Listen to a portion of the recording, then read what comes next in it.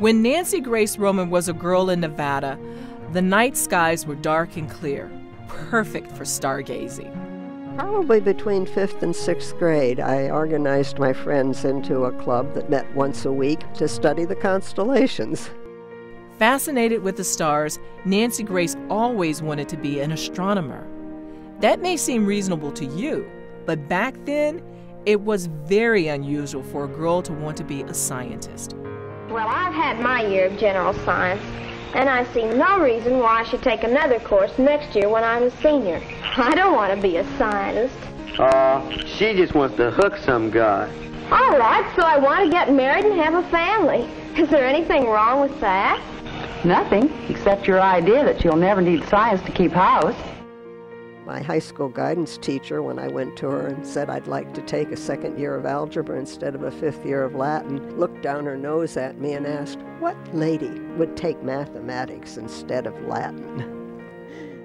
Nancy Grace became an astronomer, but in those days, women scientists did not have the same opportunities or job security as men. I was actually an instructor and an assistant professor at the University of Chicago.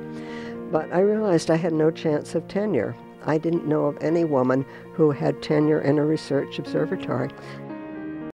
About the time the space program got underway, Nancy Grace went to work for NASA, where she helped launch satellites called observatories to study the stars and the sun. The Orbiting Astronomical Observatory's primary mission was to get ultraviolet observations of the stars. It could not be done from the ground because the atmosphere cuts off this radiation. Ultraviolet pictures taken by these observatories showed scientists energy we can't see with our eyes. These images helped them to figure out the chemical makeup of the sun and the stars.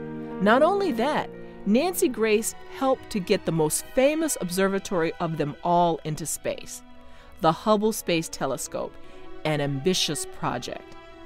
She worked to get the funding from Congress and gathered scientists and engineers together to design and build the Hubble.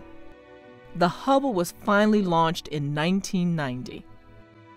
The Hubble has captured some of the most extraordinary images of our universe ever seen. We can see nebula where stars are born or die, the remnants of a violent supernova, energy from a mysterious star, galaxies that are barely visible from Earth, and galaxies so far away we never even knew they existed until a time-lapse shot from the Hubble Space Telescope revealed them. When Nancy Grace looks back on her decision to take her first job at NASA, she realizes she was a bit nervous. But I thought the challenge of starting with a clean slate and mapping out a program that I believed would influence astronomy for 50 years was just more than I could resist.